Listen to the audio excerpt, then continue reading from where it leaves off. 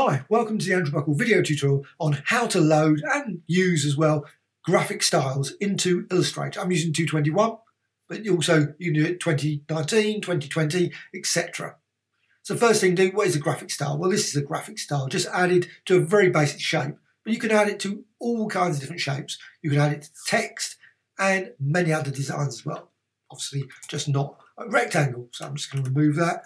So you can see there, I can quickly show a star. Let's just add a quick star, and you've got your basic design there, but you can select very quickly graphic style, and there's a whole range of graphic styles there.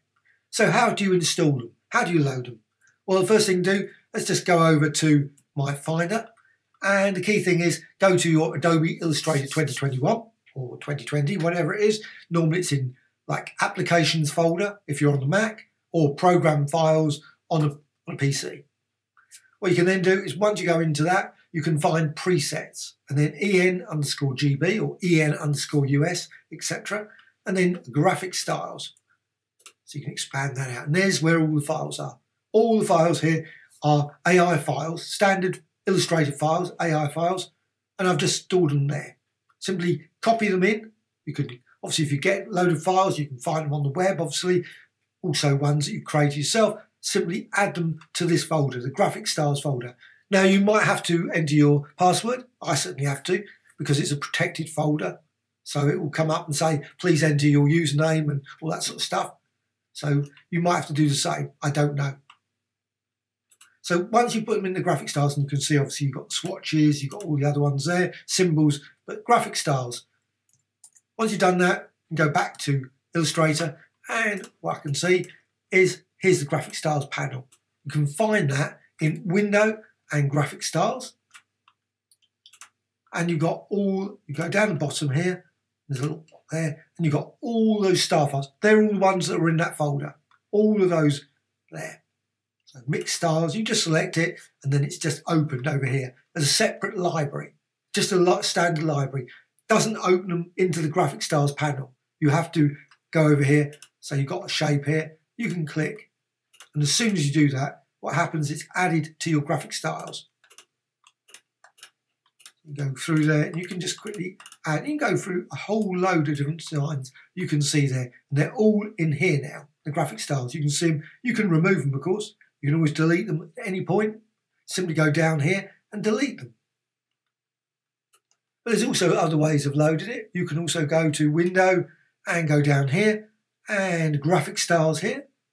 There's graphic styles there. Also right side menu there, open library. There's about 4 or 5 different, there's a load of ways to load them into Illustrator. But as long as they're in that folder, you will find them very quickly there. Also, if you're not keeping them in that folder, what you can do, you've got other library down here. So you can just go down to this other library, and then you can browse for the AI files. They're all AI files.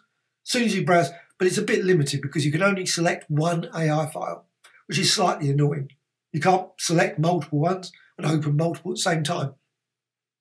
Don't know why, because quite a lot of applications now seem to support it. In many ways, it would be lovely to see Illustrator update their presets to a bit like Photoshop.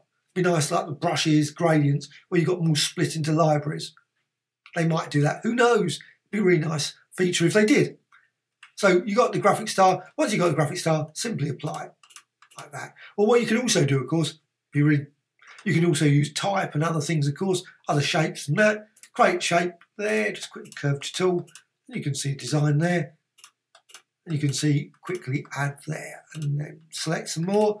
And there's literally thousands and thousands of different designs. Now, these ones that I'm using, these are GX files. These are graphic extras ones. And I'm going to put the link on my, obviously, on the channel, where you can find these if you want to purchase them.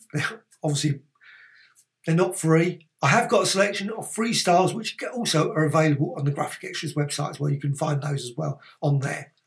But there's also this 4,000 collection of styles, whole loads of different designs. So you've got that. Let's just quickly go and see. You can only select them, you can't select them from over here. You can select them down there. So like pattern styles, let's just go for that one. It's just a whole load of random pattern designs.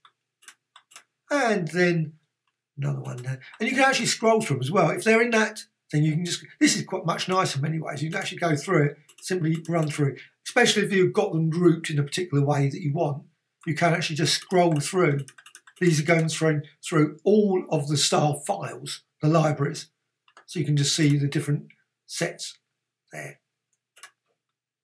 And again, simple as that, click there. And sometimes it's quick. Obviously some of these have quite a bit of, let's just apply it. Yeah, there it goes. Now, quite a lot are quite complex. So if you want to see the actual underlying structure of it, well, let's just go for a slightly different one than that. Let's go for a gradient one. So that's there. What you can do, window and appearance. So appearance, panel, and sometimes some of these ones have got a lot more than this. This has only got 3 fills.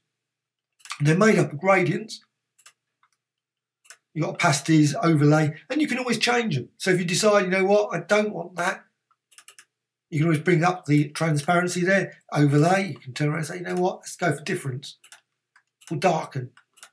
So you've got that set of designs where you can also change them in thousands of different ways.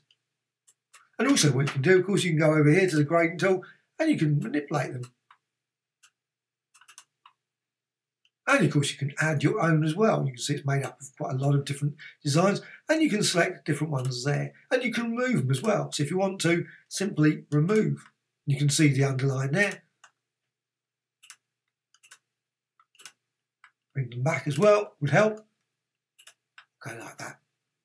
And you can move that around, change it around, and you can create a whole variety of different designs. Let's just go for another one.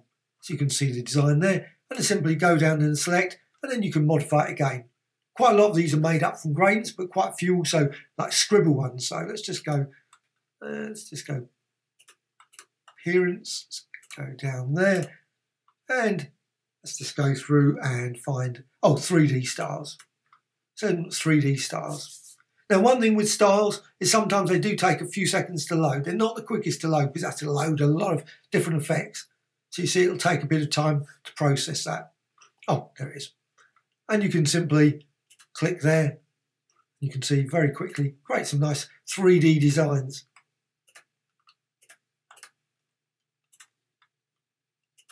And go through a load of different designs there. And of course you can use this again with any type of part. So if you've got over here, let's just remove that, use the star, and you can click there, and that can be created instead. Some take a few minutes to process, a few seconds. They're quite complex designs. There's lots of different 3D effects. So they're not the quickest of 3D effects, unfortunately. Well, I hope you found this tutorial of interest. Always adding new tutorials about Illustrator, Photoshop, Affinity Photo, and many, many other. Oh, it's just finished there. Other applications. Also, please subscribe to Graphic Extra channel. Also, please check out the Graphic Extras website. Got hundreds and hundreds of brilliant tutorials on there. Loads and loads of ones. Some that match the tutorials I do on YouTube, but also many others that I'm still sort of building up both sides of with Graphic Extras. Also, any comments, always appreciated. Any comment, things you didn't understand, please let me know. Also, dislike or like. Thank you much.